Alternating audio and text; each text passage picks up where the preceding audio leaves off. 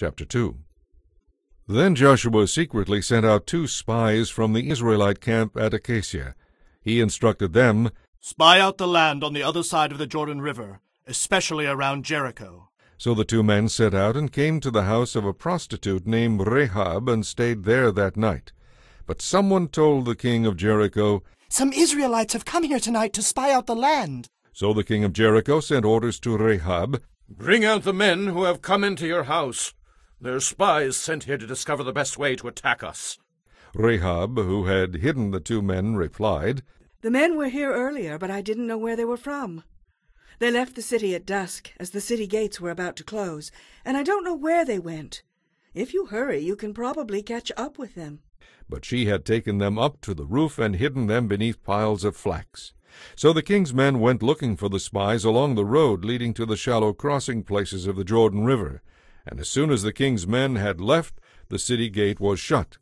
Before the spies went to sleep that night, Rahab went up on the roof to talk with them. "I know the Lord has given you this land," she told them. "We are all afraid of you.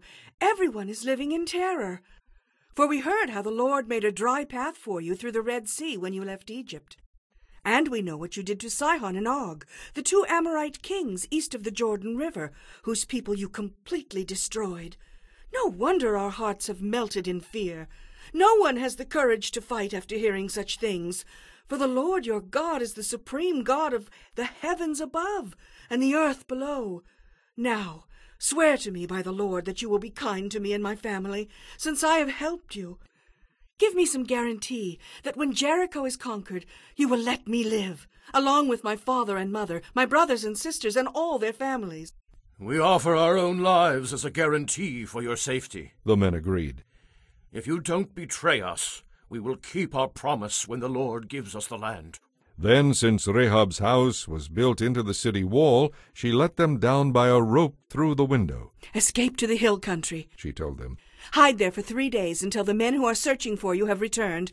Then go on your way." Before they left, the men told her, "We can guarantee your safety only if you leave this scarlet rope hanging from the window. And all your family members, your father, mother, brothers, and all your relatives must be here inside the house. If they go out into the street, they will be killed, and we cannot be held to our oath. But we swear that no one inside this house will be killed, not a hand will be laid on any of them. If you betray us, however, we are not bound by this oath in any way." "I accept your terms," she replied, and she sent them on their way, leaving the scarlet rope hanging from the window. The spies went up into the hill country and stayed there 3 days. The men who were chasing them had searched everywhere along the road, but they finally returned to the city without success. Then the 2 spies came down from the hill country, crossed the Jordan River, and reported to Joshua all that had happened to them. "The Lord will certainly give us the whole land," they said, "for all the people in the land are terrified of us."